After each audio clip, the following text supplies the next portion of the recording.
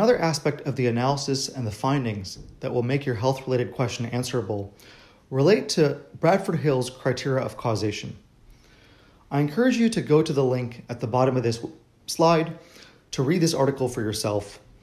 But in the next several slides, I'll be sharing some quotes from this article to give you a gist of what it says.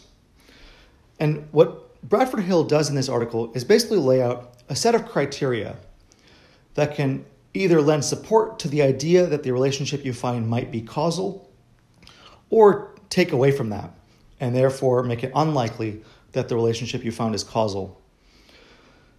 Just note that there's an entire field of study dedicated to causal inference and making causal claims based on observational data using new methods. These slides don't address any of those methods at all.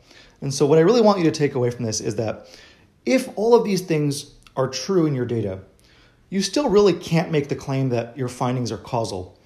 However, if several of these things are absent from your findings, then chances are that the relationship you found, or maybe the relationship you didn't find, it's unlikely to be causal. The first criterion that Bradford Hill puts forward is that of strength. And I won't read through this entire quote, but basically his main argument is that the death rate in smokers is 9 to 10 times higher than that of non-smokers. And the death rate in people who are heavy cigarette smokers is 20 to 30 times as great. Whereas if you look at the relationship between smoking and heart disease, it's only 2 times more than in smokers than in non-smokers. And you could imagine that there might be confounders that are impacting this relationship between smoking and lung cancer or smoking and death. But he says, to explain the pronounced excess of cancer of the lung in any other environmental terms requires some feature of life so intimately linked with cigarette smoking and with the amount of smoking that such a feature should be easily detectable. So what he's saying is that confounding here, for it to be true, the confounding variable would have to be so tightly linked to smoking that it would just be super obvious.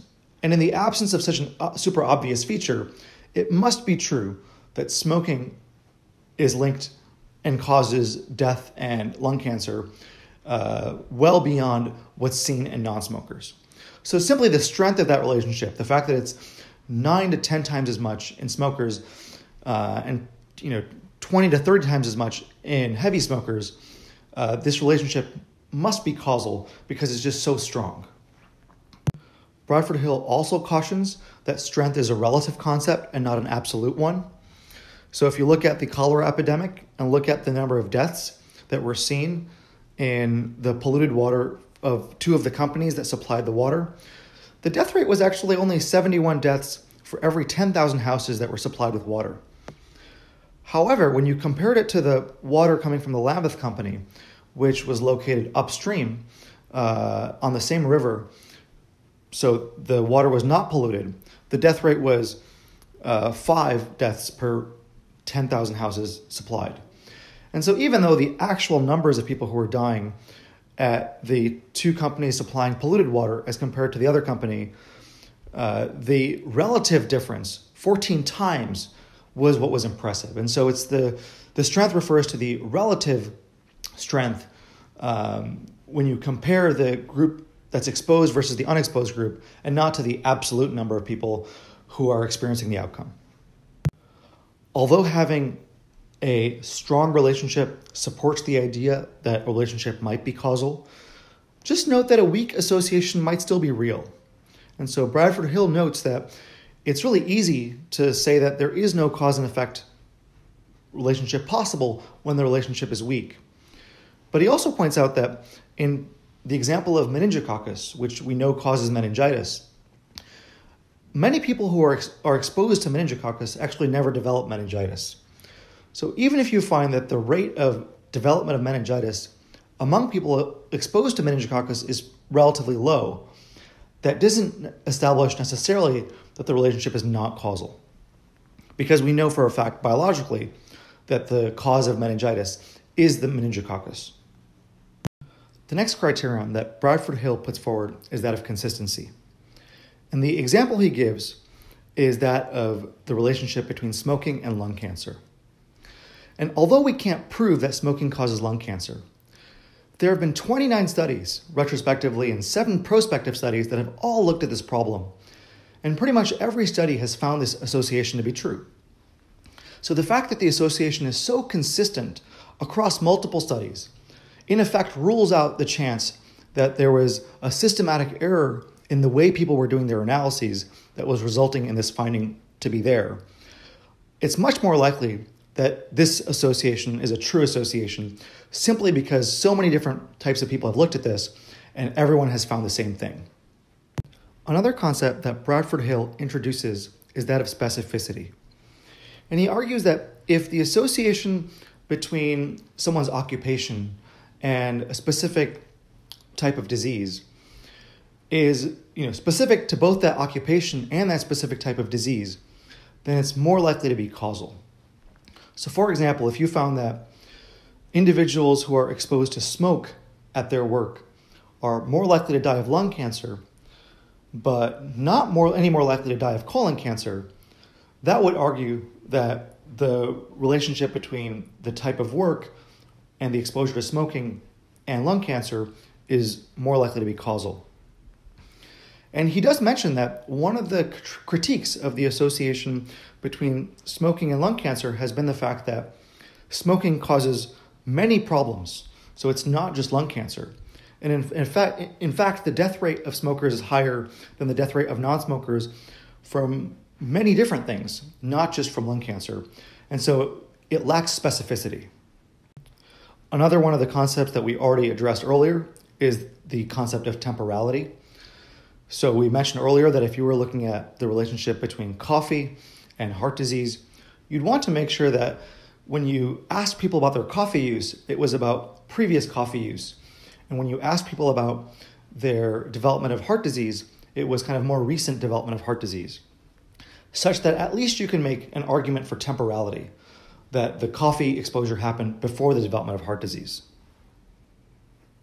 Another idea introduced by Bradford Hill that lends support to the idea of causality is that of a biological gradient. So if moderate smoking raises your risk of death by 10 times, but heavy smoking raises your risk of death by 20 times, this is a biological gradient. So there's a dose-effect relationship such that the more you smoke, the more likely it is that you would die.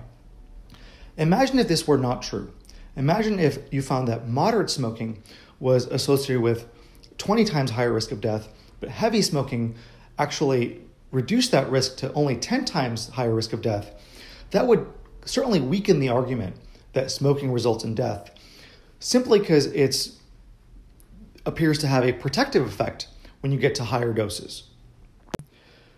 It would also be nice if the relationship you find is biologically plausible. So if you're looking at an exposure and an outcome that are completely unrelated, people are going to be much less likely to believe you when you say that you think this exposure causes this outcome. However, Bradford Hill says that he thinks we really can't demand plausibility because biological knowledge changes. And so what might be considered implausible now might be plausible when we have further biological knowledge in the future. So while it would be good for there to be plausibility between, to establish a relationship between an exposure and an outcome, it's not necessarily a requirement because we might learn more in the future that makes this relationship more plausible when we know more. On the other hand, Bradford Hill argues that our findings should be coherent with what is known. So if we find something that completely contradicts what we know about biology, physics, or natural history of disease, then we probably shouldn't take those findings as seriously as something that is more coherent with what we already know. Even when we have observational data, occasionally that data is collected in circumstances that resemble an experiment, which we might refer to as a natural experiment, that let us try to look at causation. So imagine that you are collecting quality measures for a floor on the hospital, and halfway through your data collection, the hospital introduces a new policy that results in the way care is delivered to those patients on that floor. It may be possible for you to start to look at whether that policy impacted the quality of care simply because that policy was introduced halfway through your data collection, even though that wasn't your original intent. The last example that Bradford Hill gives is that of analogy. And so if you consider that women who take thalidomide have children who have malformed limbs, if you were to run into another situation in the future where children were being born with malformed limbs after exposure to a different type of drug, you're going to be more likely to be concerned that that is a causal link, simply because we already have an analogy for another situation in which that same problem happened in the context of a medication being given. After considering all those criteria, Bradford Hill has this advice to give. He was asked to answer the question of whether workers exposed to machines that clean raw cotton and produce a lot of dust have an experience of illness that's any different from other workers in those same mills that weren't exposed to that dust. And so he looked at people between the age of 30 and 60 and found that they were 3 times more likely to suffer from respiratory issues and no more likely to suffer from non-respiratory issues as compared to the workers who are not exposed to that same dust. And he tried stratifying his analysis by, separately for men and women, for a dozen different age groups. And no matter what he did, after looking at 36 different tables, everywhere he found this relationship to be true. And nowhere did he think to apply a statistical test.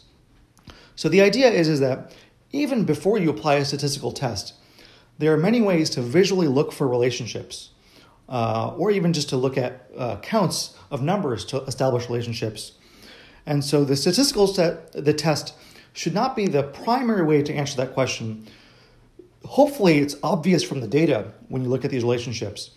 And the statistical test is kind of another measure of, or another way of providing support to your hypothesis.